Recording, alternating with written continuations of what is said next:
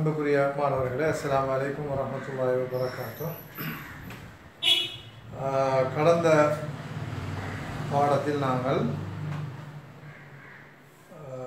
சுன்னாவினுடைய பத விளக்கம், ஹதீஸ் சுன்னா என்பதுடைய பத விளக்கங்களை அவதானித்திருந்தோம். இன்றைய வகுப்பில் நாங்கள் சுன்னாவின் முக்கியத்துவம், இப்போ எங்களுக்கு தெரியும் இஸ்லாத்தின் அடிப்படை மூலாதாரம் என்ற வகையில் சுன்னா மிக முக்கியமான ஒரு பங்கை வகிக்கின்றது. எனவே இந்த சுன்னாவினுடைய முக்கியத்துவம் என்ன என்பதைத்தான் இன்றைய பாடத்தில் நாங்கள் பார்க்க போகிறோம். முக்கியத்துவம்ங்கிற நேரம் என்னது, இன்றியமையாத தன்மையை தான் நாங்கள் முக்கியத்துவம் என்று சொல்கிறோம். இப்போ நாங்கள் ஏற்கனவே சொன்னது போன்று இஸ்லாத்தினுடைய சட்ட மூலாதாரம், அடிப்படை சட்ட மூலாதாரங்களில் அல் குர்ஆனும் சுன்னாவும் இருக்கிறது. எனவே இந்த இரண்டும் ஒன்றை விட்டு ஒன்று பிரிக்க முடியாத, இரண்டும் சேர்ந்துதான் இஸ்லாம் என்கிற நிலையில் இருக்கிற சட்ட மூலாதாரங்கள். ஒரு ஆள் அடிப்படை சட்ட மூலாதாரங்கள் இந்த இரண்டில் ஒன்று அல் குர்ஆன் ஒன்று சுன்னான்னு, சுன்னாவை விட்டுட்டு அல் குர்ஆன் மட்டும் போதும் என்று, அல் குர்ஆன் மட்டும் இஸ்லாத்தை பின்பற்றுறதுக்கு போதும் என்று சொன்னால் அது என்ன செய்யலாது, ஏற்றுக்கொள்ள முடியாது, இஸ்லாமாக இருக்கவும் முடியாது. அதே போல் சுன்னா மட்டும் போதும், அல் குர்ஆன் தேவையில்லை என்று சொல்ல முடியாது. எனவே இந்த சட்ட மூலாதாரங்கள், அடிப்படை சட்ட மூலாதாரங்கள், அதை நாங்கள் குர்ஆனை விட்டு சுன்னாவை வேறுபடுத்தவும் முடியாது, சுன்னாவை விட்டு குர்ஆன் மட்டும் போதும் என்று சொல்லவும் முடியாது, அதே போல் சுன்னா மட்டும் போதும் என்று சொல்ல முடியாது. எனவே அல் குர்ஆனை விளங்குவதில் சுன்னாவினுடைய பங்களிப்பு மிக முக்கியமாக இருக்கும். அதே போல் இஸ்லாத்தை புரிந்து கொள்வதில், இஸ்லாம் என்றால் என்னென்று விளங்குறதுலையும் சுன்னா ஒரு இன்றியமையாததாக இருக்கும். அதாவது இன்றைக்கு சுன்னாவினுடைய முக்கியத்துவம், அதாவது இஸ்லாமிய சட்டவாக்கத்தில் அல்லது இஸ்லாமிய வாழ்க்கை வழிமுறைகளை நாங்கள் அறிந்து கொள்வதில் சுன்னாவினுடைய பங்களிப்பு தான். சுன்னா இல்லாமல் அதை புரிந்து கொள்ள முடியாது என்பது தான் இதனுடைய விளக்கமாக இருக்குது. சரி, இப்போ நாங்கள் பார்ப்போம் இந்த சுன்னா முக்கியத்துவம் என்கிற நேரம் அல் குர்ஆன்லையும் சுன்னாவிலையும் இதனுடைய முக்கியத்துவம் எப்படி சொல்லப்பட்டிருக்கு. இந்த சுன்னாவை பற்றி அல் குர்ஆன் என்ன சொல்லுதோ நபி ஸல்லல்லாஹு அலைஹி வஸல்லம் அவர்கள் என்ன சொல்லியிருக்கிறார் என்ற இதான முதலாவது பாயிண்ட்ஸை நாங்கள் பார்க்குறோம். இந்த சுன்னா எந்த அளவு முக்கியத்துவம் என்பது அல் குர்ஆன் எப்படி சொல்லுதோ, அல்லாஹ் குர்ஆனில் ஒரு வசனத்தில் சொல்கிறான், எப்படி மை யுத்திர் ரசூல ஃபக்கது அத்தா அல்லாஹ். அப்போ முதலாவது அல்லாஹ் குர்ஆனில் ஒரு விஷயத்தை சொல்கிறான், மை யுத்திர் ரசூல ஃபக்கது அத்தா அல்லாஹ்.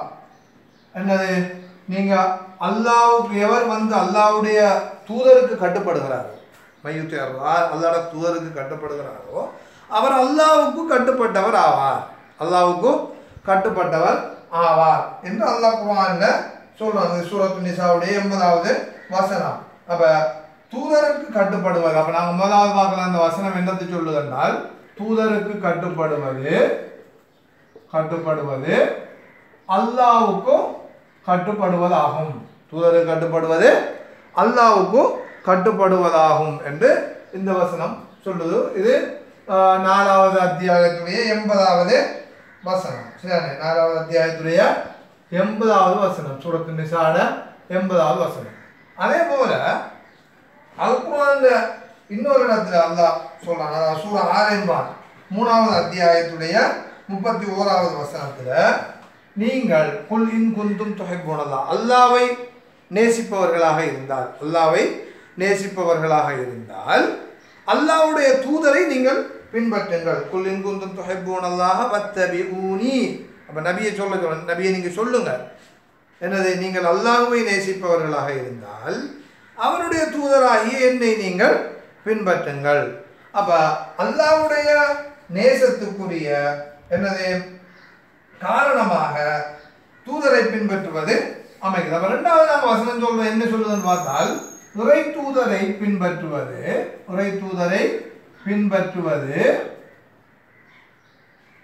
இறை நேசத்துக்கு காரணமாக அமைகிறது. இறை நேசத்துக்கு காரணமாக அமைகிறது. இது 3வது அத்தியாயத்தில் சூரா ஆலே இம்ரான்ல வந்து அல்லாஹ் 131வது வசனத்தில் சொல்றான். 31வது வசனத்தில் அல்லாஹ் இதை சொல்றான். அதே போல அல் குர்ஆன் இன்னொரு இடத்துல சொல்லுது என்னென்றால், லகது கான லக்கும் ஃபீ ரசூலில்லாஹி உஸ்வத்துன் ஹஸனா, அல்லாஹ்வுடைய தூதரின் வாழ்க்கையில் உங்களுக்கு அழகிய முன்மாதிரி இருக்கு. அல்லாஹ்வுடைய தூதருடைய வாழ்க்கையில் உங்களுக்கு அழகிய முன்மாதிரி இருக்கு. அப்போ இது நாங்கள் பார்க்கலாம். எமது முழுமையான எங்களோட வாழ்க்கை வழிகாட்டு, எங்களுடைய வாழ்க்கைக்குரிய வாழ்வுக்குரிய என்னது முழுமையான வழிகாட்டல் எங்க இறை தூதரிடத்துல வந்து இருக்கு. இந்த வசனம் சொல்லுது, இறை தூதரிடத்துல இருக்கிறது இந்த வசனம் சொல்லுது. அந்த இது என்னது? சூரத்து அஹ்ஸாப் 33வது அத்தியாயத்தினுடைய 21வது வசனம். 31வது வசனத்துல வந்து அல்லாஹ் சொல்றான். 21வது வசனம். ரைட். 33வது அத்தியாயத்தினுடைய 21வது வசனம். இப்போ இந்த 3 வசனத்தை நீங்க இப்ப நல்லா பாருங்க. முதலாவது வசனம் என்ன சொல்லுதோ? சூரத்து நிசாவுடைய 80வது வசனம், இறை தூதருக்கு நீங்கள் கட்டுப்படுவது என்பது அல்லாஹ்வுக்கு கட்டுப்படுவதாகும். இறை தூதர் கட்டுப்படுறாங்க, இறை தூதருடைய அந்த சொல் செயல்களுக்கு, அப்போ அது சுன்னாவும் இறை தூதர் மார்க்கம் என்று சொன்னவைகளுக்கு நீங்க கட்டுப்பட்டா அல்லாஹ்வுக்கு கட்டுப்படுறதுன்னு வரும். அடுத்த வசனம் சொல்லுதோ, அல்லாஹ்வுடைய அன்பு அருள் உங்களுக்கு வேணும் என்று இருந்தால், அல்லாஹ்வுடைய அன்பும் அருளும் உங்களுக்கு கிடைக்கணும் என்று இருந்தால் நீங்க செய்ய வேண்டியது இறை தூதரை பின்பற்றுவது. இது என்னது? 3வது அத்தியாயம் ஆலே இம்ரான் 31வது வசனம் எங்களுக்கு சொல்லுது. அப்ப இந்த வசனம் எங்களுக்கு என்ன சொல்லுது என்றால், இறை தூதருடைய அந்த போதனைகள், அவர் சொல்லித்தந்தவைகள், அந்த சுன்னா என்பது மனித வாழ்வில் இன்றியமையாத ஒன்றாகும் இஸ்லாத்தை பின்பற்றுவதற்கு சொல்லுது. அதே போல இன்னும் 3வது வசனம் என்ன சொல்லுதுன்னா, உங்களுடைய முழுமையான வாழ்க்கை வழிகாட்டலுக்கு, எங்களோட முழு மனித சமுதாயத்தின் வாழ்வுக்கும் எந்த முன்மாதிரி இருக்குன்னு சொன்னால் இறை தூதருடைய வாழ்க்கை, இறை தூதரிடத்துல அவர்கிட்ட தான் என்னது இதற்கான முன்மாதிரி இருக்குன்னு வந்து அல்லாஹ் என்னது இங்க சொல்றான். அப்ப இது மூன்றும் சுன்னா எந்த அளவு முக்கியத்துவம் வாய்ந்தது என்கிறத எங்களுக்கு எடுத்து சொல்லுது. அதே போல நாங்க சுன்னாவில் பார்த்தோம் என்று சொன்னால் சுன்னாவை பற்றி நபி ஸல்லல்லாஹு அலைஹி வஸல்லம் அவங்க என்ன சொல்லியிருக்காங்கன்னு பார்த்தா, ஹஜ்ஜத்துல் விதாவில் இருந்து நபி ஸல்லல்லாஹு அலைஹி வஸல்லம் அவர்கள் சஹாபாக்களை பார்த்து சொல்றாங்க. என்னது? தரக்து ஃபீக்கும் அம்ரை சொன்னாங்க. உங்கள்கிட்ட நான் 2 விஷயத்தை விட்டு சொல்றேன். ஏன்னா நபி ஸல்லல்லாஹு அலைஹி வஸல்லம் அவருடைய இறுதி ஹஜ் அது. அதுக்கு பிறகு நபி ஸல்லல்லாஹு அலைஹி வஸல்லம் அவர்கள் ஹஜ் செய்யவும் இல்லை. அந்த கட்டத்தில் சஹாபாக்களை பார்த்து ரசூலுல்லாஹ் என்ன சொன்னாங்கன்னா, உங்கள்கிட்ட 2 விஷயத்தை நான் விட்டு சொல்றேன். அந்த 2ஐயும் நீங்கள் பின்பற்றி ஒழுகும் காலமெல்லாம் வழி தவற மாட்டீர்கள். ஒன்று அல் குர்ஆன், மற்றது எனது சுன்னா. அப்போ இந்த இஸ்லாத்தினுடைய அடிப்படை 2ஐயும் தான் அங்கே சொல்றாங்க. இந்த 2ஐயும் நீங்கள் சேர்த்து பின்பற்றி கொண்டிருந்தால் வழி தவற மாட்டீங்க. அப்போ ஒரு மனிதனுடைய வழி தவறலுக்கு என்னது காரணமாக அமைவது அல் குர்ஆன் அவன் பின்பற்றாமல் விடுறதும் சுன்னாவை பின்பற்றாமல் விடுறதும். சுன்னாவை அல் குர்ஆனையும் அவன் தன்னுடைய வாழ்க்கை வழிகாட்டியாக கொள்ளாமல் இருப்பது அவனுடைய வழிகட்டுக்கு காரணமாகும். அப்போ ஒரு மனிதனுடைய நேர்வழிக்கு சுன்னா மிக முக்கியமானது, அல் குர்ஆனை போன்று சுன்னாவும் முக்கியமானது என்கிற செய்தியை என்ன நபி ஸல்லல்லாஹு அலைஹி வஸல்லம் அவர்கள் இந்த இடத்துல எங்களுக்கு சொல்லி காட்டுறாங்க. ரைட். அப்போ அதே போல நபி ஸல்லல்லாஹு அலைஹி வஸல்லம் அவங்க இன்னொன்று சொன்னாங்க. என்னது? அலா இன்னி ஊதீதுல் குர்ஆன வ மிஸ்லஹு மஅஹு. இது என்னது? அறிந்து கொள்ளுங்கள், நான் குர்ஆனையும் அது போன்ற இன்னொன்றையும் கொடுக்கப்பட்டுள்ளேன். அல் குர்ஆன் வஹி மூலம் கொடுக்கப்பட்டது. அதே போன்று அல் ஹதீஸும் வஹி மூலம் கொடுக்கப்பட்டது. நபி அவங்களுடைய சொந்த பேச்சு அல்ல. ஏன் அல்லாஹ் என்ன சொல்லலாம் குர்ஆன்ல நபியை பற்றி சொல்லல? அவர் தன்னுடைய மனோ இச்சைப்படி மார்க்க விஷயங்களை சொல்லக்கூடியவர் அல்ல. வஹியாகத்தான், வஹி மூலம் பெற்றுத்தான் அவர் அதை சொல்கிறார். எனவே அவர் பேசுகிற பேச்சுக்கள் எல்லாம் வஹிதான் என்று அல் குர்ஆன் சொல்லுது. எனவே இந்த ஹதீஸ் நமக்கு என்ன சொல்லுதுன்னா, நபி ஸல்லல்லாஹு அலைஹி வஸல்லம் சொல்லுது, நான் குர்ஆனையும் அது போன்ற இன்னொன்றையும் கொடுக்கப்பட்டுள்ளது. அது போன்ற இன்னொன்று என்பது இங்கே சுன்னாவை தான் சொல்லுது. எனவே குர்ஆனும் சுன்னாவும் மார்க்கத்தினுடைய அடிப்படை என்பதை இந்த செய்தியை நமக்கு சொல்லுது. அப்போ இந்த ஹதீஸ் எல்லாம் நமக்கு இந்த சுன்னா என்பது இஸ்லாத்தினுடைய வாழ்க்கைக்கு அல்ல இஸ்லாமிய சட்டவாக்கத்தில் அதனுடைய அடிப்படையாக அமைந்திருக்கிறது. எனவே இதை விடுத்து நாங்கள் என்னது மார்க்கத்தை விளங்க முடியாது என்ற செய்தியை சொல்கிறத பார்க்கணும். அதே போல் நாங்கள் பார்த்தோம்னா குர்ஆனில் இன்னொரு இடத்துல அல்லாஹ் நபிக்கு சொல்கிறான், நபிக்கு சொல்லக்குள்ள நீங்கள் வேதத்தையும் ஹிக்மத்தையும் மக்களுக்கு போதிப்பதற்காக அனுப்பப்பட்டீங்க. இப்போ இந்த இடத்துல ஹிக்மத் என்பது அதிகமான அறிஞர்களுடைய கருத்து என்னென்றால், இங்கே ஹிக்மா என்று, அதாவது 3வது அத்தியாயம் 164வது வசனம், இது போன்ற சில வசனங்கள் அல்லாஹ் சொல்கிறான். இந்த இடத்துல ஹிக்மா என்று அல்லாஹ் குர்ஆனில் சொல்லி இருப்பது சுன்னாவைத்தான். எனவே இந்த மேற்கனவே நாங்கள் பார்த்த குர்ஆன் வசனங்களும் நபி ஸல்லல்லாஹு அலைஹி வஸல்லம் அவர்களுடைய இந்த செய்திகளும் சுன்னா எந்த அளவு முக்கியத்துவம் வாய்ந்தது என்பதை நமக்கு சொல்லுது. ரைட். இப்போ நாங்கள் சுன்னாவினுடைய முக்கியத்துவம், இன்றியமையாத தன்மை, அதுக்கு முதலாவது பார்த்தது என்னது? அல் குர்ஆன் ஆதாரம். அந்த 3 வசனம் நமக்கு தெரியும். அடுத்தது சுன்னா, அதை பற்றி என்ன சொல்லுதுன்னு பார்த்தோம். ரைட். இந்த சுன்னாவுடைய முக்கியத்துவத்துக்கு அடுத்த ஒரு பாயிண்ட்ஸாக நாங்கள் பார்க்கலாம் என்றால், சஹாபாக்கள் இதில் காட்டிய ஆர்வம், சஹாபாக்களின் ஆர்வத்தை நாங்கள் அடுத்து சொல்லலாம். மேலே சஹாபாக்களுடைய ஆர்வம் என்கிற போது இந்த சுன்னா ஒரு முக்கியத்துவமான என்கிறதால தான் சஹாபாக்கள் அதில் கடுமையான ஆர்வம் காட்டியிருக்காங்க பார்க்குறோம். இப்போ சஹாபாக்கள்ங்கிற யார் எங்களுக்கு? சஹாபாக்களுக்கு வரைவிலக்கணம் என்ன? நபி ஸல்லல்லாஹு அலைஹி வஸல்லம் அவர்களுடைய காலத்தில் அவர்களை கண்டு அவர்களை ஏற்று இஸ்லாத்தில் வாழ்ந்து முஸ்லீமாக மரணித்த எல்லாரையும் நாங்கள் சஹாபாக்கள் சொல்லுவோம். இப்போ இந்த சஹாபாக்கள் நபி ஸல்லல்லாஹு அலைஹி வஸல்லம் அவர்களுடைய ஹதீஸ்களை கேட்டு மார்க்கத்தை படிப்பதில் நியாயமாக அவர்கள் கடுமையாக ஆர்வம் காட்டி அதற்காக நேரங்களை செலவழித்ததை நாங்கள் பார்க்குறோம். அதே போல் நிறைய நாங்கள் குர்ஆன் கூட சொல்லுது பார்க்கலாம். சஹாபாக்களை பற்றி பார்க்கல, சஹாபாக்களை பற்றி சொல்லக்கல அல் குர்ஆன் சொல்லுதுன்னு, நபி அவர்கள் உங்களிடத்தில் எஸ் அருணக்க அனில் அஹில்லா, பிறையை பற்றி கேட்கிறார்கள். எஸ் அருணக்க அனில் மஹீர், பெண் அவர்கள் மாதவிடாய் காலங்களிலே பெண்களுடைய செயற்பாடுகளை பற்றி கேட்கிறார்கள். அதே போல எதை நாங்கள் செலவு செய்ய வேண்டும் என்று அவர்கள் கேட்கிறார்கள். அதே போல நிறைய சட்டங்கள் அப்படி சஹாபாக்கள் கேட்கிறார்கள் என்று அல்லாஹ் குர்ஆன்ல அவர்கள் கேட்ட அந்த வரலாறுகளை எல்லாம் ஞாபகம் ஊட்டுறாங்க. அப்போ இதை எதை காட்டுது? சஹாபாக்கள் இந்த மார்க்கத்தில் கற்றுக்கொள்வதில் நபி ஸல்லல்லாஹு அலைஹி வஸல்லம் அவர்களிடத்துல நிறைய கேள்விகளை கேட்டு அவர்கள் கற்றுக்கொண்டிருக்கிறார்கள். அதில் நிறைய ஈடுபாடு காட்டியிருக்கிறார்கள். அப்போ இந்த சஹாபாக்கள் உண்மையில் இந்த சுன்னா என்பது முக்கியத்துவம் என்று இருந்திருந்தால் இந்த அளவு அவர்கள் ஆர்வம் காட்டிக்கிறார். அதை எந்த அளவு ஆர்வம் காட்டினாங்கன்னா நம்ம பார்க்குறோம், உமர் ரலியல்லாஹு அன்ஹு அவர்களும் அந்த அவர்களும் ஒரு அன்சாரி தோழரும் ஒரு ஒப்பந்தமே செஞ்சு கொண்டாங்க. என்ன ஒப்பந்தம்? அவங்க 2 பேரும் செஞ்சு கொண்டாங்க.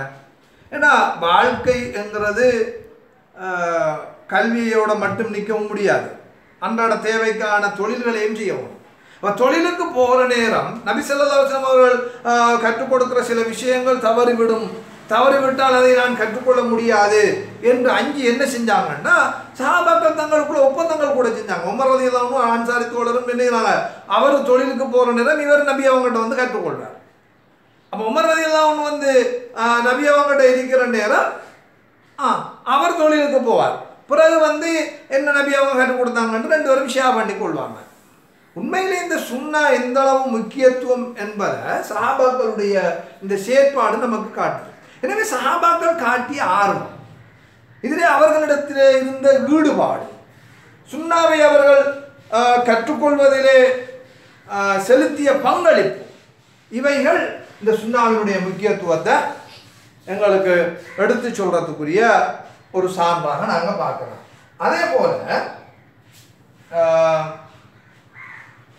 வந்து சஹாபி பெண்மணிகள் கூட, சஹாபாக்கள் பண்பளிப்பு இன்னொன்று பார்க்கலாம். நாங்கள் சஹாபி பெண்மணிகள் கூட நபி அவங்ககிட்ட வந்து என்ன சொல்கிறாங்க, அல்லாஹ் தூதரே ஆண்கள் வந்து கற்றுக்கொள்கிறாங்க, மார்க்க விஷயங்களை தெரிந்து கொள்கிறாங்க, ஆனால் எங்களுக்கு அந்த சந்தர்ப்பம் குறைவோ, எனவே வாரத்தில் ஒரு நாளை பிரத்யேகமாக எங்களுக்கு என்று ஒதுக்கணும் என்று சஹாபி பெண்மணிகள் ரசூலுல்லாஹ் கிட்ட போய் கேட்குறாங்க.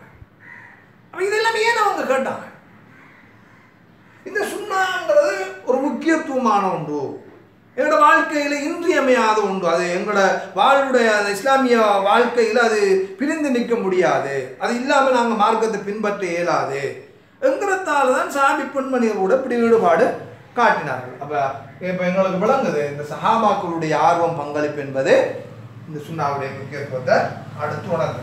அதே போல நாங்கள் பார்க்கலாம் இன்னொன்று என்னது, தாபியீன்கள் மற்றும் தபவு தாபியீன்கள், அதே போல மற்றும் ஹதீஸ் கலை தொடர்பாக ஈடுபாடு காட்டிய அறிஞர்கள், இவங்களே எல்லாம் பார்த்தோம்னு சொன்னாங்க. சரி, இவங்க காட்டின வந்து ஈடுபாடுகளும் இந்த சுன்னாவினுடைய முக்கியத்துவத்தை நமக்கு உணர்த்துது. தாபியன்களுங்கிறது யாரு? சஹாபாக்கள் காலத்தில் வாழ்ந்தவர்கள், சஹாபாக்களுக்கு அடுத்த ஜெனரேஷன். இப்போ நாம் இப்படி தான் போடுவோம், என்னது சஹாபி, சஹாபி அவங்களுக்கு அடுத்த ஜெனரேஷன் தாபி, சரி அவங்களுக்கு அடுத்த ஜெனரேஷன் தான் தபவு தாபியன்கள். சரி, இவங்களோட காலத்தில் தான் என்னது ஹதீஸ் கலை தபவு தாபியங்கள் காலத்தில் பாரிய வளர்ச்சி கண்டுச்சுன்னு நாங்கள் வரலாற்றில் பார்க்குறோம். இந்த அதுபோல் நாங்கள் பார்க்கலாம் நிறைய இமாம்கள் ஹதீஸ் கலையை தொகுத்தவர்கள், இப்போ இமாம் புகாரி, முஸ்லீம், அதுபோல் இமாம் ஷாஃபிஈ, மாலிக், இப்படி நிறைய இஸ்லாமிய வரலாற்றில் இருக்கிற அறிஞர்கள். சரி, சஹாபாக்களுக்கு பிறகு உள்ள தாபியன்கள், அவங்களுக்கு பிறகு உள்ள தபவு தாபியன்கள் என்று இந்த அறிஞர்கள் இந்த மக்களை எல்லாம் பார்க்கிற நேரம் இந்த ஹதீஸை நபி அவர்களுடைய சுன்னாவை கற்றுக்கொள்வதில் அவங்க காட்டின ஆர்வம், அவங்க செலுத்திய பங்களிப்பு, இதை கோர்வை செய்வதிலே அவர்கள் காட்டிய ஈடுபாடு, இவைகள் எல்லாம் என்னத்தை காட்டுது? ஏன் இந்த ஒரு இதை அவங்க எடுத்துக்கொள்ளணும், ஒரு என்னது ஒரு என்ன சொல்ற, ஒரு ஈடுபாட்டு, ஒரு தாமுடியத்தை சொல்ற, ஒரு கஷ்டத்தை, என்ன ஒரு கஷ்டத்தை வந்து அவங்க ஏன் சுமக்கணும் இதில் என்றால் அதான் முக்கியத்துவம் கருதி தான் சுமந்தாங்க. ஏன்னா ஒரு முக்கியத்துவமான ஒன்றை நாங்கள் பெற்றுக்கொள்வதில் எவ்வளோ கஷ்டமாக இருந்தாலும் அதில் முக்கியத்துவம் கருதி நாம் வந்து என்ன செய்வோம், கவனம் செலுத்துவோம். உதாரணமாக வந்து ஒரு இரும்பு மோதிரத்தையும் தங்க மோதிரத்தையும் எடுத்துக்கொண்டா அந்த ரெண்டுடைய பாதுகாப்பு முறையும் எங்கள்கிட்ட வந்து உண்டரிக்க மாட்டேன். சில இரும்பு மோதிரத்தை சும்மா கண்டடத்தை போட்டு போவோம், தங்க மோதிரத்தை அப்படி போடுவோமா? ஏன் போட மாட்டோம்? அதனுடைய பெருமதி, அதனுடைய முக்கியத்துவம் எங்களுக்கு விளங்குது, ஒப்புடங்கள். இது இரும்பு மோதிரம்ங்கிற பெருமதி இல்லை. அப்போ தங்க மோதிரத்தை பாதுகாப்பதில் நாங்கள் கூடுதலாக கரிசனை செலுத்துகிறோமே, அந்த முக்கியத்துவம் எங்களுக்கு தெரியும். அப்போ எந்த ஒன்று தான் எவ்வளவு முக்கியத்துவம் வாய்ந்ததாக இருக்கிறதோ அந்த அளவு அதை காப்பதில், அதை பராமரிப்பதில், அதில் அதை பெற்றுக்கொள்வதில், அதை என்ன பேணுவதில் உள்ள ஈடுபாடுகள் அதிகமாக இருக்கும். அதனால தான் இந்த சஹாபாக்களாக இருந்தாலும் சரி, தாபியங்களாக இருந்தாலும் சரி, தபவு தாபியங்களாக இருந்தாலும் சரி, அவங்களுக்கு பிறகு வந்த அறிஞர்கள், இமாம்கள், இந்த ஹதீஸ் கலையோட தொடர்புடைய எந்த ஒரு அறிஞராக இருந்தாலும் அவங்க அதீத ஈடுபாடு காட்டியிருக்காங்க, கடுமையாக அதற்காக பாடுபட்டு இருக்காங்க. அதை பெற்றுக்கொள்வதில், அதை படிப்பதில், அதை தெரிந்து கொள்வதில் அக்கறை காட்டியிருக்காங்கன்னு சொன்னால் இது என்னத்தை சொல்லுதுன்னா அந்த முக்கியத்துவத்தை தான் சொல்லுது. ஏன்னா அது பொறுமதியாக உணர்ந்ததால அந்த அளவு முக்கியத்துவம் அதுக்கு கொடுத்து. சரிதானே? அடுத்தது வந்து இந்த சுன்னாவுடைய முக்கியத்துவத்தில் அடுத்த பாயிண்ட்ஸ் பார்க்கலாம். சட்டவாக்கத்தில் சுன்னாவினுடைய பயன்பாடு. இஸ்லாமிய சட்டவாக்கத்தில் இந்த இஸ்லாத்தினுடைய பயன்பாடு, சுன்னாவினுடைய பயன்பாடு எங்களுக்கு அந்த முக்கியத்துவத்தை உணர்த்துது. இஸ்லாமிய சட்டவாக்கம் அந்த வழக்கில் வந்து பொதுவாக இந்த இஸ்லாத்தினுடைய அடிப்படைகள் நாங்கள் ஏற்கனவே தெரியுமங்களுக்கு அல் குர்ஆனும் சுன்னாவும்.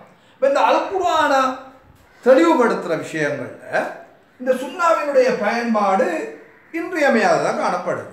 நாங்கள் அல் குர்ஆனை விளங்கணும் என்றிருந்தால், இஸ்லாத்தினுடைய முதல் சட்டம் மூலாதாரமான குர்ஆனை புரியணும் என்றிருந்தால் சுன்னா இல்லாமல் ஒருபோதும் நாங்கள் புரிய முடியாது. எனவே இதில் நாங்கள் முதலாவது பார்க்கலாம் பாயிண்ட்ஸாக, இந்த இதுக்கு கீழே சட்டவாக்கத்தில் சுன்னாவில் பயன்பாடுங்கிறதுக்கு கீழே நாங்கள் ஒரு முதலாவது பாயிண்ட்ஸாக பார்க்கலாம். என்னென்றால் அல் குர்ஆனுடைய ஒரு விளக்க உரையாக, அல் குர்ஆனுடைய போதனைகளுக்குரிய செயல் வடிவமாக, போதனைக்குரிய செயல் வடிவமாக என்னது சுன்னா இருக்கிறது நாங்கள் பார்க்கணும். போதனைக்குரிய செயல் வடிவமாக சுன்னா இருக்குது. சரி, அல் குர்ஆனை பொதுவாக நாம் எடுத்துக்கொண்டால் அதனுடைய எந்த பகுதியை நாங்கள் புரிந்து கொள்ள வேண்டுமாக இருந்தாலும் அல் குர்ஆனுக்கு ஒரு செயல் வடிவம் கொடுக்கணும் என்று இருந்தால் சுன்னா இல்லாமல் முடியாது. அதனால தான் நபி ஸல்லல்லாஹு அலைஹி வஸல்லம் அவங்களோட வாழ்க்கையை போய் ஆயிஷா ரலியல்லாஹு அன்ஹா அவங்கள்ட்ட எப்படி இருந்துச்சு ரசூலோட வாழ்க்கைன்னு கேட்டவுடனே என்ன சொன்னாங்க? கான ஹுலுகுஹு அல் குர்ஆன். ரசூலோட ஒட்டுமொத்த செயற்பாடுகளும் அவங்களோட நடைமுறைகள் அவங்களுடைய பண்பாடுகள் எல்லாமே என்னவா இருந்துச்சுன்னு சொன்னால் குர்ஆனாகவே இருந்தது. ஒரு வார்த்தையில் பதில் சொன்னாங்க. ரசூலோட வாழ்க்கையை நீங்கள் தெரிந்து கொள்ளணுமா, குர்ஆனை பாருங்கள், அதுக்குரிய விளக்கமாக தான் அவங்களோட வாழ்க்கை இருந்துச்சு ரெண்டு அவங்க சொன்னாங்க. அப்போ குர்ஆனுடைய செயல் வடிவம் சுன்னா இல்லாமல் சாத்தியம் இல்லை. அடுத்தது வந்து ரெண்டாவது நாங்கள் பார்க்கலாம். ரெண்டாவது பாருங்க, அல் குர்ஆனை விளங்குறது. அல் குர்ஆனில் வந்து முஜ்மல் முஃபஸ்ஸல் என்ற ரெண்டு விஷயம் இருக்குது.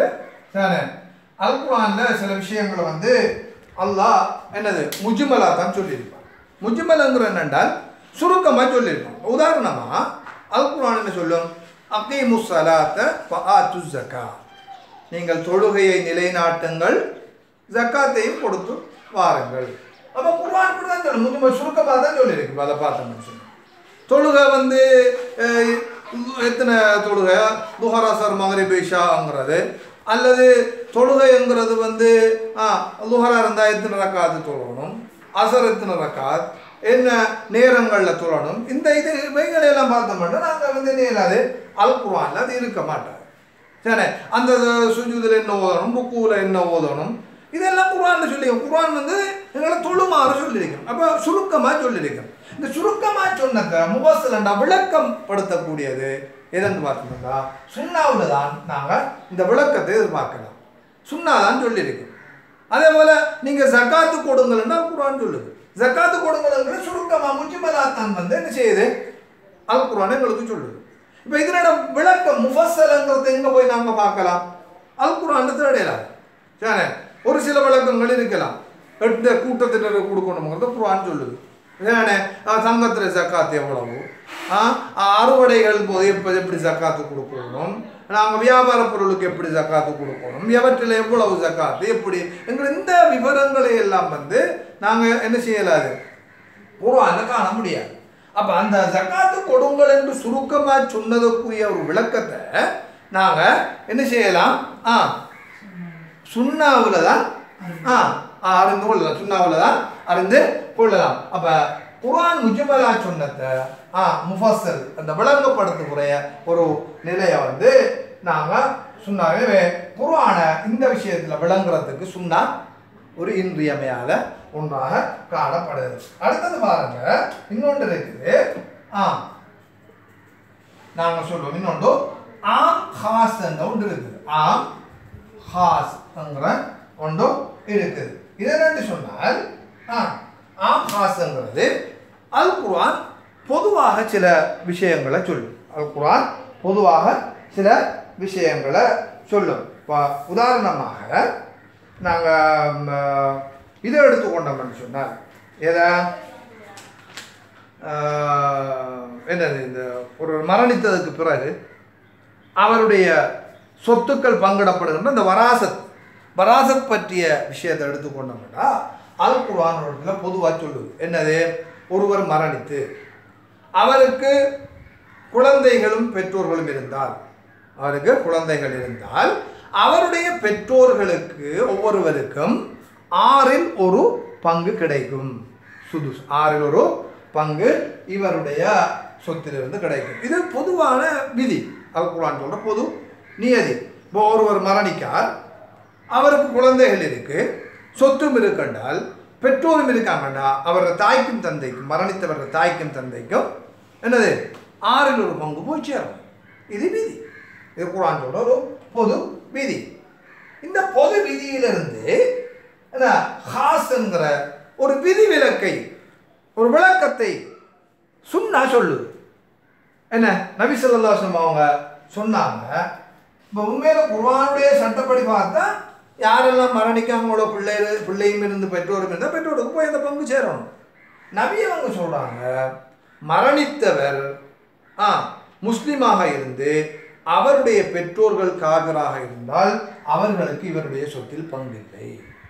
அதே போல மரணித்தவர் காபிராக இருந்து அவருடைய பெற்றோர்கள் முஸ்லிம்களாக இருந்தால் இவரிடத்திலிருந்து அந்த முஸ்லிமான பெற்றோர்கள் பங்கு பெறக்கூடாது. லா யரிசுல் முஸ்லிமுல் லா யரிசுல் காபிருல் முஸ்லிம் வலல் முஸ்லிமுல் காபிர் நபி அவங்க சொல்றாங்க. அப்ப இங்க குர்ஆனுடைய இந்த பொது விதியை நாம எடுத்தால் யார் மரணிக்காரோ அவருக்கு பிள்ளைகள் இருந்து பெற்றோரும் இருந்தால் பெற்றோருக்கு 6 பங்கு கிடைக்கும். இங்கே காபிர் முஸ்லிம்ங்கிறதெல்லாம் குர்ஆன் விளக்கமாக சொல்லல, பொதுவாக எல்லாருக்கும் கிடைக்கணும்ங்கிறதான் இந்த குர்ஆனுடைய பொது விதியா இருக்கு.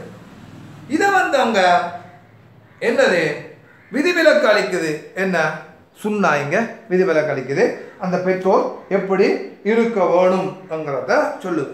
இதே போல இன்னொரு உதாரணத்தையும் நாங்க பார்க்கலாம். அல் குர்ஆன்ல அல்லாஹ் சொல்றான், ஹுர்ரிமத் அலைக்குமுல் மைத்தத்து வத்தம், உங்களுக்கு தானாக செத்தவைகளும் இரத்தங்களும் ஹராமாகும் சொல்றான். இப்போ தானா செத்த பிராணியை நாங்கள் என்ன செய்யலாது, எதுவாக இருந்தாலும் இந்த குர்ஆன் வசனத்தின் அடிப்படையில் தானாக செத்த எதையுமே உண்ணேலாது. அதே போல எந்த இரத்தத்தையும் நாங்கள் உண்ணேலாது, எங்களுக்கு ஹராமாக்கப்பட்டிருக்கு. இது ஒரு பொது சட்டமே இல்லையா? சரி, இப்போ பாருங்க, நாங்கள் கடல்ல இருந்து கொண்டு வர மீனை சாப்பிடுவோம். அது செத்து போய் தானே எங்கிட்ட வருது தானே, நாங்கள் வாங்கி சாப்பிடுவோம். ஆனால் இந்த குர்ஆன் வசனத்தின் அடிப்படையில் பார்த்தோம் என்றால் மீன் நாங்கள் சாப்பிட இயலாது. ஏன்? தானாக செத்தவைகள் எங்களுக்கு ஹராம் என்று வரும். இந்த குர்ஆன் வசனம் பொதுவாக சொல்ற இந்த சட்டத்தை வச்சு பார்த்தால் நாங்கள் மீன் தின்பது ஹராம் என்று வரும். ஆனால் இதுல இருந்து விதிவிலக்கு அளிக்குது எதென்றால் சுன்னாதான் விதிவிலக்கு அளிக்குது. நபி அவங்க சொன்னாங்க என்ன, உங்களுக்கு செத்தவைகள் 2 செத்தவைகள் ஹலாலாக்கப்பட்டிருக்கு. என்னது? ஒன்று மீன், அடுத்தது பட்டுக்கிளி. அதே போல நபி ஸல்லல்லாஹு அலைஹி வஸல்லம் இன்னொரு ஹதீஸில் சொன்னாங்க, கடல்வாழ் உயிரினங்கள் என்னுடைய உம்மத்துக்கு செத்தவையாக இருந்தாலும் ஹலால், அதனுடைய தண்ணீரும் சுத்தமானது என்று சொல்றாங்க. அதே போல பொதுவாக இரத்தம் என்னது எங்களுக்கு ஹராமாக்கப்பட்டிருக்கு, இரத்தம் ஹராமாக்கப்பட்டிருக்கு. நாங்கள் நேரம் எங்களோட உதவிகளில் போய் பார்த்தா வெள்ளிக்கிழமையில் இறைச்சி கடையில் ஈரலுக்கு அடிபடி நடக்கும். என்ன ஈரலுங்கிறது இரத்த கட்டியா, ஈரல் இரத்த கட்டியா இல்லையா? அப்போ இந்த ஈரலை நாங்கள் என்ன செய்யலாது, இந்த பொது சட்டத்தின் அடிப்படையில் சாப்பிட இயலாது. அது நபி ஸல்லல்லாஹு அலைஹி வஸல்லம் அவங்க தான் அதுக்கு விதியை விலக்கு அளிக்காங்க. என்னுடைய உம்மத்துக்கு இந்த இரத்த கட்டியில் ஹலாலாக்கப்பட்டது ஈரல் என்று சொல்றாங்க, ஈரல் சொல்றாங்க. சரி, அப்ப இந்த அல் குர்ஆனுடைய பொதுவாக சொன்ன இந்த விஷயங்களை நாங்கள் விளங்கிக் கொள்வதற்கு எங்களுக்கு என்ன தேவைப்படுது? சுன்னா தேவைப்படுது. அப்ப சுன்னா இதுல இருந்து விளங்குது என்ன, அதனுடைய முக்கியத்துவத்தை உணர்த்துது இல்லையா? முக்கியத்துவம் அதுல இருந்து எங்களுக்கு தெரியுது. ரைட். அடுத்தது நாங்கள் பார்ப்போம். சரி, இன்னொரு விஷயம் இருக்குது. அல் குர்ஆன் முத்லக்காக சில விஷயங்களை சொல்லும். முத்லக் என்னது? பொது பிரமாணம் என்று சொல்றது. பொது பிரமாணம் என்று சொல்றது. ரைட். அப்ப முத்லக்காக வந்து அல் குர்ஆன் சில விஷயங்களை என்ன சொல்லு. எப்படி? உதாரணமாக களவு எடுத்த வேண்ட விஷயத்தை பற்றி சொல்லக்கல. களவை பற்றி இஸ்லாம் சொல்லக்கல. என்ன சொல்லுவோம்? களவெடுத்த என்ன வேணும்? கையை வெட்டணும். ஏன்னா ஆணா இருந்தாலும் பெண்ணா இருந்தாலும் என்ன செய்யணும்? கையை வெட்டணும். என்ன? ரைட். அல் குர்ஆன் சொல்லு அஸ்ஸாரிகு வஸ்ஸாரிகத்து ஃபக்தஉ ஐதியஹும். ஒரு ஆணாயினும் சரி பெண்ணாயினும் சரி களவெடுத்தால் கையை வெட்ட வேண்டும். அப்ப இங்க யாரு களவெடுத்தாலும் என்ன வேணும்? கை வெட்டப்படும். ஆனாலும் சரி பெண்ணாலும் சரி. ஒரு பைத்தியக்காரனா இருந்தாலும் சரி சின்ன பிள்ளையா இருந்தாலும் சரி வெட்டணுமா இல்லையா? யார் அந்த குர்ஆனுடைய இந்த பொது பிரமாணத்தின்படி கையை வெட்டணும். இப்போ கையென்று சொல்ற எதை? கையை உயர்த்துங்க நீங்க. கை எப்படி உயர்த்து? இப்படி உயர்த்துறீங்க. ரைட். நீங்க கையை உயர்த்துங்க, இப்படி உயர்த்தண்டியே. அப்போ உங்கள்கிட்ட கையங்கிறது இந்த இடத்துல இருந்து இங்கே தொங்கல் வரைக்கும் என்னது? கையண்ணி. அதெல்லாம் நீங்கள் இப்படி உயர்த்தினீங்க. என்ன? அப்போ இந்த கையை விட தலை வெட்டுற இங்கே எந்த இடத்தால வெட்டுறதா அல்லது முழங்கையால் வெட்டுறதா மணிக்கட்டால் வெட்டுறதா? எந்த இடத்தால வெட்டுற? எந்த இடத்தால வெட்டும்? எது சொல்லுங்க, சத்தமா சொல்லு. மணிக்கட். ரைட். இப்ப மணிக்கட்டால வெட்டணும் மட்டும் எங்க இருந்து விளங்கி கொண்டீங்க? சுண்ணாவில இருந்து விளங்கி கொண்டீங்க. அப்ப உண்மையில வந்து அல் குர்ஆனோட இந்த பொதுவான விதியின்படி பார்த்தோம்னு சொன்னால் கையை வெட்டால வெட்டணுங்கிற ஒரு தெளிவு இல்லை, அந்த வரையறை இல்லை. எவ்வளத்த நாங்கள் இந்த அடிப்படையில் பார்த்தோம்னு சொன்னோம். சரி. அதே போல கையங்களை வந்து பொதுவாக கையென்றால் என்ன? எந்த கையை குறிக்கும்? பொதுவாக கையங்கத்தில் எந்த கையை குறிக்கும்? ரெண்டு கையையும் குறிக்கும். என்ன? ரெண்டு கையையும் குறிக்கும். அப்ப சரி. அப்ப இடது கையா வலது கையாங்கிற விளக்கம் அதில் இல்லை. அவ குர்ஆனுடைய இந்த முத்லக்கான பொது பிரமாணத்தின் பிரகாரம் களவு செய்தவனுடைய ஆணா இருந்தாலும் பெண்ணா இருந்தாலும் கையை வெட்டுங்கன்னு சொன்னால் நாம் இடது கையை வெட்டினாலும் சரி வலது கையை வெட்டினாலும் சரி. அவ அல் குர்ஆன் சொல்ற இந்த பொது விதியிலிருந்து இந்த பொது பிரமாணத்திலிருந்து அதை வரையறை செய்து எந்த கைங்கிறது என்ன? சுன்னா வரையறை எங்களுக்கு செய்யுது. என்ன? ரைட். அப்ப இதை வரையறை செய்யறதுக்கு எங்களுக்கு சுன்னா தேவைப்படுகிறது என்கிறது இதுல இருந்து நாங்க புரிந்து கொள்ள முடியும். ரைட். அடுத்ததாக இதே போல இந்த சுன்னாவோட முக்கியத்துவத்தை இந்த சட்டவாக்கத்தில் சுன்னாவுடைய பயன்பாட்டை பொறுத்த வரைக்கும் இன்னொன்று நாங்கள் பார்க்கலாம். என்னென்றால் அல் குர்ஆன் சொல்லாத புதிய சட்டங்கள், அல் குர்ஆன் சொல்லாத புதிய சட்டங்களை வந்து என்னது சுன்னா சொல்லுமே எங்களுக்கு. சுன்னா சொல்லும். இது அடுத்த ஒரு பாயிண்ட்ஸாக நாங்கள் பார்க்கலாம். அஞ்சாவது என்ன? புதிய சட்டங்களை சுன்னா கொண்டு வரும். புதிய சட்டங்களை சுன்னா கொண்டு வரும். உதாரணமா என்ன? இப்போ ஆண்களுக்கு தங்கமும் பட்டும் ஹராம்ங்கிறது குர்ஆன்ல எங்கேயாவது இருக்குதா? இல்லை. ஆனால் இஸ்லாத்துடைய சட்டம் என்னது? ஆண்கள் பட்டு அணிய இயலாது, அதே போல தங்கமும் அணிய முடியாது. நபி அவங்க தங்கத்தையும் பட்டையும் கையில் தூக்கி சொன்னாங்க, இது என்னுடைய சமுதாயத்தில் ஆண்களுக்கு ஹராமானது. அப்போ இந்த புதிய சட்டத்தை எது சொல்லுதோ? சுன்னா தான் சொல்லுது. எனவே சுன்னா ஒரு இன்றியமையாத ஒன்றா இருக்கா இல்லையா இதனூடாக? அப்போ புதிய சட்டத்தை இஸ்லாம் சொல்வதனூடாக அது இன்றியமையாத ஒரு நிலை இருக்கு. அதே போன்று இன்னொரு விஷயத்தை நாங்கள் பார்க்கலாம். குர்ஆன் அல் குர்ஆன் சொல்லி இருக்கின்ற சட்டங்களோடு சேர்த்து மேலதிக விளக்கங்களை வந்து என்னது? மேலதிக சட்டங்களை வந்து சுன்னா சொல்லும். எப்படி அல் குர்ஆன்ல வந்து திருமண சட்டத்தை சொல்லக்கல மஹரம் அஜ்னபி சட்டத்தை சொல்லக்கல அல்லாஹ் வந்து மஹரமியத்தான பெண்களை சொல்கிறான். யார் யார் வந்து என்னது எங்களுக்கு திருமணம் முடிக்கலாம், திருமணம் முடிக்க இயலாங்கிற சட்டங்களை இஸ்லாம் சொல்லுது. சரி, இந்த திருமணம் முடிக்க முடியாத எங்களுக்கு மஹரமான இஸ்லாம் அல் குர்ஆன்ல சொல்கிற பெண்களுடைய பட்டியல் எடுத்து பார்த்தோம் என்று சொன்னால் என்னது, இப்போ நான் ஒரு மனிதன் அவன் மனைவியோட அந்த மனைவியினுடைய சாட்சியையோ, சாட்சியங்கிற யாரு, அவட உடன் பிறந்த அவட தாயுடைய உடன் பிறந்த சகோதரிகள், அவட தாத்தா இருக்கலாம் தங்கச்சி இருக்கலாமே. அப்போ மனைவியினுடைய சாட்சி பெரியம்மா அல்லது அவட மாமி. மாமிங்கிறது யாரு, அவட பாப்பாட தாத்தா தங்கச்சி மாதிரி என்ன. இப்போ இவங்களை ஒரு பெண்ணோட சேர்த்து அந்த பெண்ணுடைய சாட்சியையோ பெரியம்மாவையோ அல்லது அந்த பெண்ணுடைய மாமியையோ ஒருவர் திருமணம் முடிக்க முடியாது என்ற ஒரு சட்டத்தை சுன்னா சொல்லுது. அல் குர்ஆன் சொல்கிறத என்ன, திருமண மஹரமியத்தானவர்களுடைய அந்த பட்டியலின் படி பார்த்தால் நாம் முடிக்கலாம். மனைவியுடைய சகோதரி அந்த மனைவியுடைய சாட்சி பெரியம்மாவை ஒரே நேரத்தில் நாங்கள் திருமணம் முடிக்கலாம். எப்படி குர்ஆனுடைய இந்த பட்டியலின் பிரகாரம். ஆனால் அந்த பட்டியலுக்குள்ளே இது இல்லை.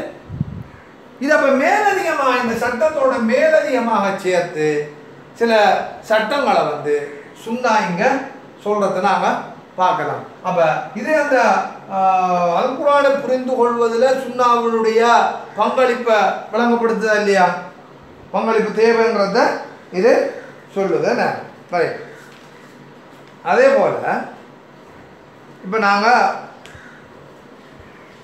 சுன்னாவினுடைய முக்கியத்துவத்தில் பார்த்துருக்கோம். ஆரம்பமாக சொன்னோம் அல் குர்ஆனுடைய ஆதாரங்கள் சுன்னாவோட முக்கியத்துவத்தை வழங்கப்படும். அதே போல் ரசூலுல்லாஹ்வுடைய சுன்னா எங்களுக்கு இந்த சுன்னாவுடைய முக்கியத்துவத்தை விளங்கப்படுத்துது.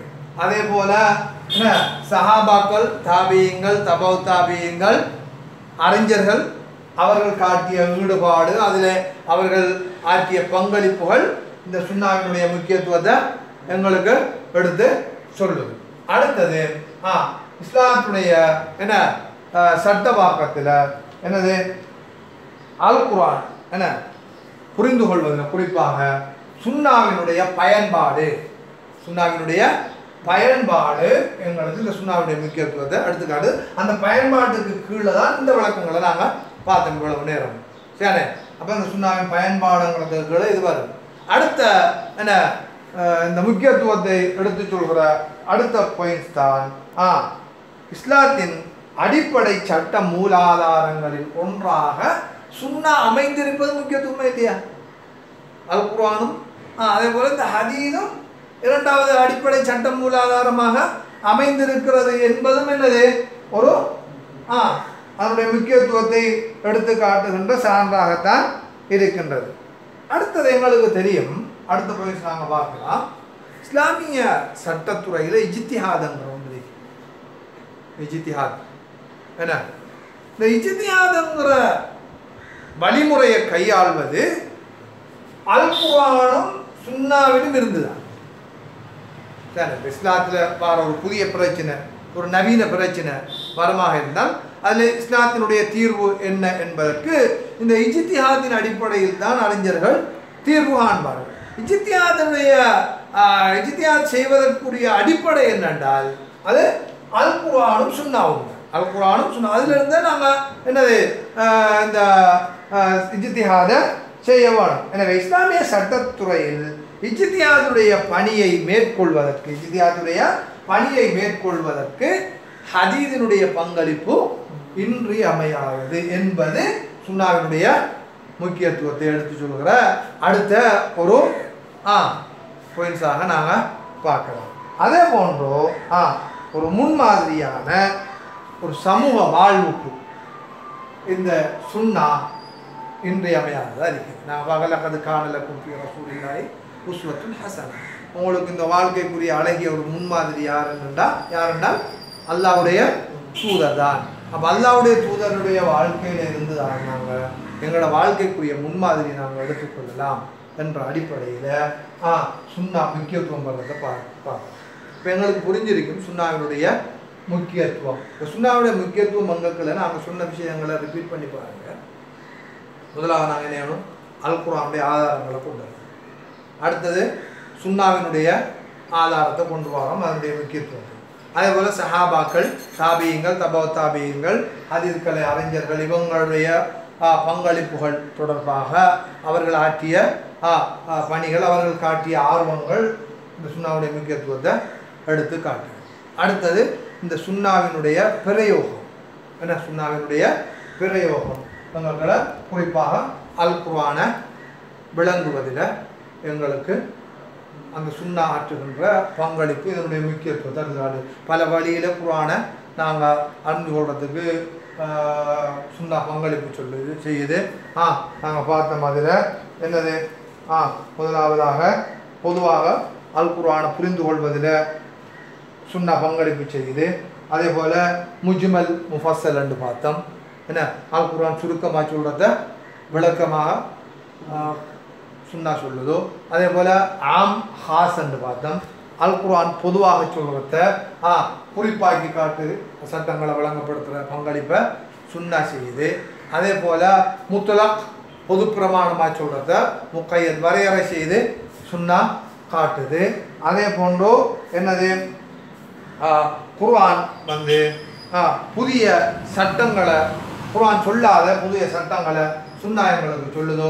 அதே போல் குர்ஆன் சொல்லுகின்ற சட்டங்களோடு சேர்த்து மேலதிக சட்டங்களை சுன்னா சொல்லுதோ. எனவே இது சுன்னாவுடைய பிரயோகம்ங்கிற ரீதியில் நாங்கள் இதை புரிந்து கொண்டோம். அடுத்தது அதே போன்ற நாங்கள் அடுத்த பாயிண்ட் சொன்னோம் என்னென்றால் இஸ்லாத்தினுடைய அடிப்படை சட்ட மூலாதாரமாக சுன்னா இருப்பதன் ஒரு முக்கியத்துவம். அதே போன்று இஸ்லாமிய சட்டத்துறையில் இஜ்திஹாதினுடைய பங்களிப்புக்கு ஹதீஸ் சுன்னா ஆற்றுகின்ற அல்லது சுன்னாவின் தேவை அதனுடைய முக்கியத்துவத்தை எடுத்து சொல்லுதோ. பொதுவாக எங்களுடைய வாழ்க்கைக்கான முன்மாதிரியாக இந்த சுன்னாவினுடைய பங்களிப்பு நிறைய பங்காற்றுகின்றது. இவை அனைத்துமே சுன்னாவினுடைய முக்கியத்துவத்தை போதிக்குது. இப்போ சுன்னாவின் முக்கியத்துவம் விளங்கிதான் நம்மளுக்கு ரைட். இப்போ நாங்கள் நோட்ஸ் எழுதுவோம் இன்ஷா அல்லாஹ். அடுத்த பாடத்தில் இந்த சுன்னாவினுடைய பாதுகாப்பு முறைகளில் நாங்கள் பாதுகாத்து கொள்ள முடியும். சரி ரைட், எழுதுங்க பார்ப்போம்.